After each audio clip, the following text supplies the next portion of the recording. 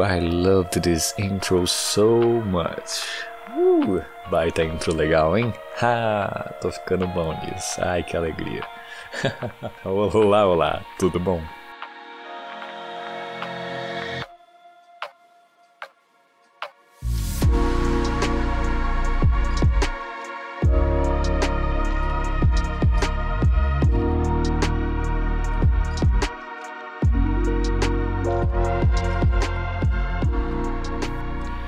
To contar, when I was a kid, I loved birthdays. Then, growing up a little, I started feeling like birthdays were a burden. Or, at the latest, just another day. Nowadays, as an adult, I feel like birthdays are a time to take a look back. Not for long, however, for I don't want no neck pain, but just enough. Enough to see how much I've grown and changed in the past year.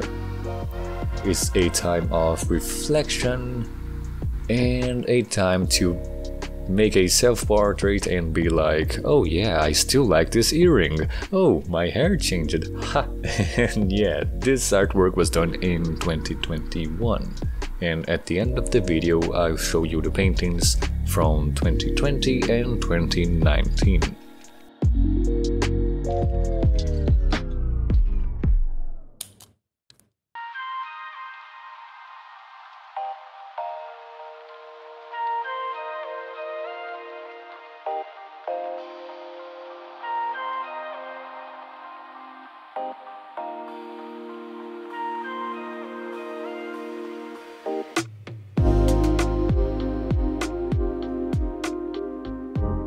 I won't go too much into the reflecting on my life aspect of those paintings, but I want to show you how it was done.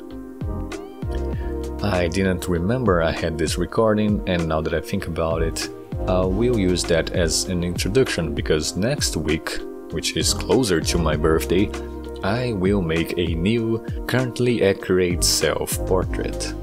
Alright, so I started with some sketches, as usual, just figuring out the best way to show my overly slim build and adding what I wanted from the start to this painting. A huge sketchbook filled with writing more than drawings, and my Wacom pen with a little holographic pinkish paper thing glued to it. And oh my, this face feels so flat from the beginning, that's so weird. It feels bad, man. But yeah, I kinda fixed it later on. Not really, honestly. And it doesn't even look that much like me, but anyway. One of the nicest things I've done in this painting, other than the armor, which I'll get to later on, is what I did with the line art. I made a selection of the content of the line art, and then I selected the inverse of it, I expanded it, and deleted the selection, making the line super light and more irregular. So let's talk about the clothing. At the time, I wasn't doing much other than work, and the virus thing was still quite crazy here and now, so things were not going great. So I made sure to add some armor to this representation of me, as if I was focusing some efforts into a more tankier build to deal with the stuff that was going on, you know.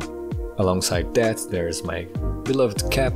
It has a pin of my cat, and there's this black looking tabard thing with the cutout collar, like I was enjoying using my shirts. And the chainmail is also painted with holographic looking colors, going back to the paint thing, you know, I really like holographic textures and papers and stuff, so I tried adding this here. I left the metal parts to be worked last, making it seem used in combat, beaten up like I felt I was, and I believe that's one of the things I like the most about this painting. I look at it and I remember how I felt, and now that I think about it, I'm glad to be in a better spot right now. Not without its challenges, mind you, but still, a better place in time.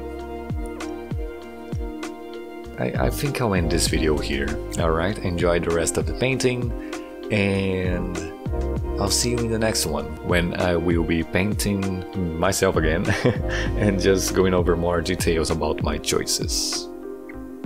Alright, I'll see you in the next one. Much love to you. Thank you for being here, and do not forget to drink some water. And ciao ciao.